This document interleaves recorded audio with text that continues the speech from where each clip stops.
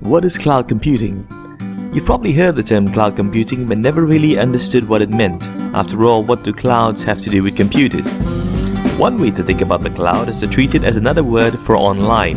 So storing your data on the cloud is just another way of saying you store your data online. As an example, think of email. In the past, we had an email account. Your emails were downloaded and stored on your own computer. If you lost your computer, you lost your email. Now things have gotten easier. With web-based emails like Gmail or Yahoo Mail, your email sits on their servers and you can access it anywhere you have an internet connection.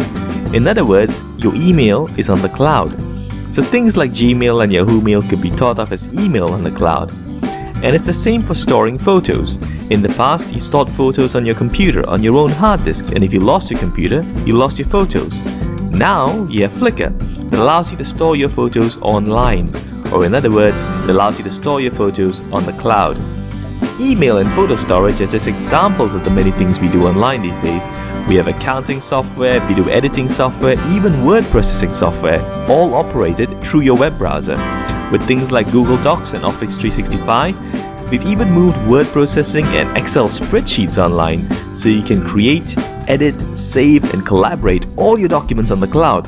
The only software you need installed on your own computer would be a web browser, and that's it. Now there are good reasons to do this. First, companies like Flickr, Microsoft, and Google are far better at keeping and archiving data than you. So it's far less likely that you'll lose your photos or documents due to a hard disk crash or a stolen laptop. Secondly, you don't have to worry about updates. Since the software sits on the cloud or on the cloud provider's servers, the cloud provider usually takes care of the software for you, including the updates and everything else. Lastly, its price. Unlike traditional software that you install on your computer, cloud offerings have a different pricing model. So instead of forking out 500 ringgit for a copy of Microsoft Office, you pay 29 ringgit a month. Sure, in the long run this works out to be more, but you can always cancel your cloud subscription after a month or 2 months or 3 months, but you can't cancel a CD that you bought from Microsoft.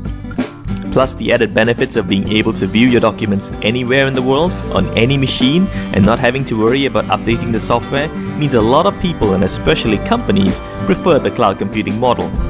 Now, what we described is the simplest form of cloud computing that offers the entire software as a service, or more commonly known as SaaS, which is the predominant type of cloud computing you'll find out there. There is also infrastructure as a service that offers just the machinery involved to host your applications. That's called IaaS, and we'll cover that in a future video.